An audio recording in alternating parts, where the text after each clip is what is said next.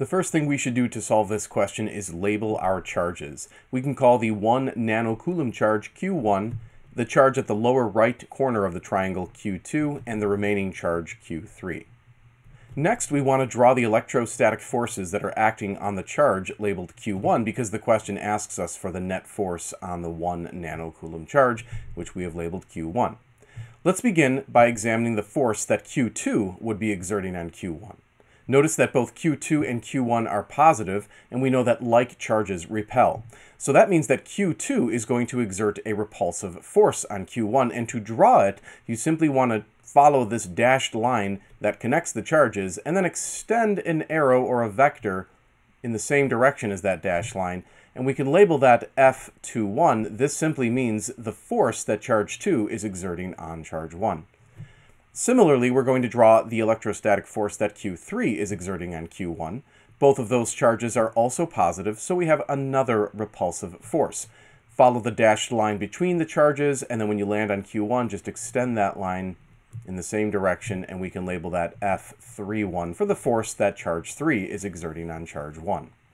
Next, it's going to be helpful to get some angles straightened out. We can see that this is a 60-degree angle right here, and from high school geometry, we would probably recognize that this angle also will have to be 60 degrees.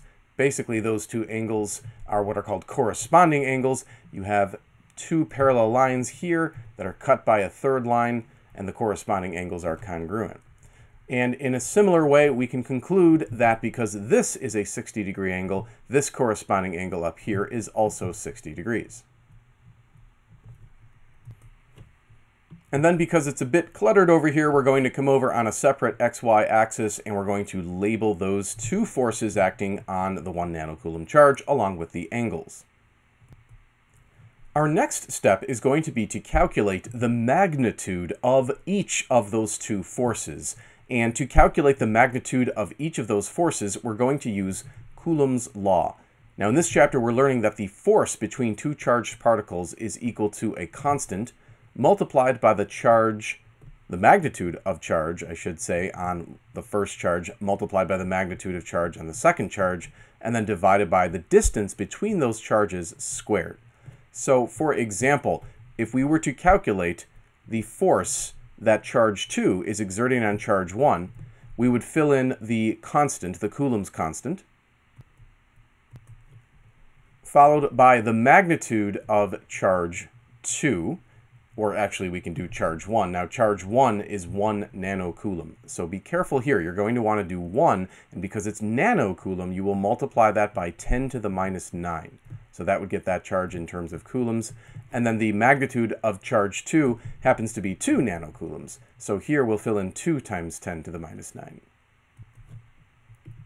And then we're going to divide that by the distance between charges 2 and 1 squared. That distance is 1 centimeter. Make sure you divide that by 100 to get it into meters. So you'll have 0.01 meters. And then also don't forget to square it. So let's pick up our calculator and compute that value.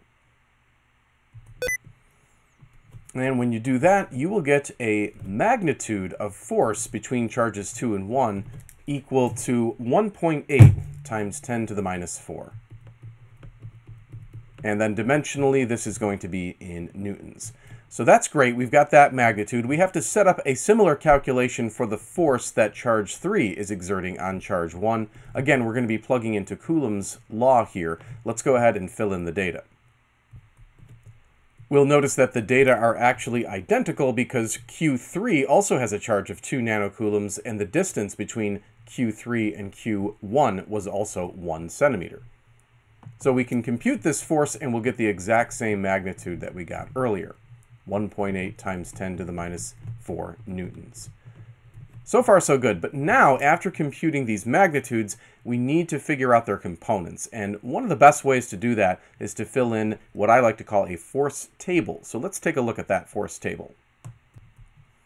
So in a force table, you're going to have 3 columns. You're going to have one column for your force, a second column for the x component of that force, and a third column for the y component of that force. We'll notice that to find the x component of force, we simply take the magnitude of the force and multiply it by the cosine of a particular angle, which we will talk about in just a moment. And for the y component, you take the magnitude of the force and multiply it by the sine of that same angle. Now, the angle is what often trips students up, so let's be very careful about that angle. Let's start out with F21. We know the magnitude. Let's take a look at how we drew F21 in our diagram. Now, a lot of students would just automatically plug 60 degrees in for that angle. But in fact, when you're measuring your angle, make sure that you're measuring it relative to the positive x-axis. So in other words, when measuring your angle, you actually want to come up with the angle from the positive x-axis all the way over to your force of interest. So that angle right there is not 60 degrees, the one in green. In fact, that would be 120 degrees because we would subtract 60 from the 180 degrees that makes up that straight line right there. So the angle we're going to use for F21 is going to be 120 degrees. So when you plug that into your force table, you would take your magnitude, which was the 1.8 times 10 to the minus 4 newtons, and then multiply that by the cosine of 120 degrees. Now for the y component, you simply take the magnitude and multiply it by the sine of that same angle. So again, 120 degrees. Let's take a look next at F31.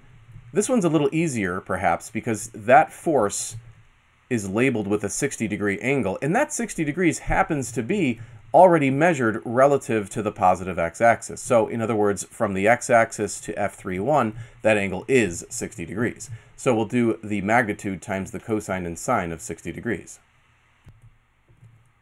So we've plugged in those values. Let's make a little bit of room by erasing this picture, and then what you're going to do, very simply, to get the net force, so we're going to just do F net here, is you're going to pick up a calculator, you're going to add the two x components together, make sure your calculator is set to degree mode, and then you're also going to add the two y components together.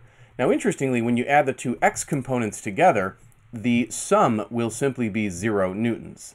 Confirm that on your calculator when you add those two x components together. When you add the two y components, the sum is going to be approximately positive 3.1 times 10 to the minus 4.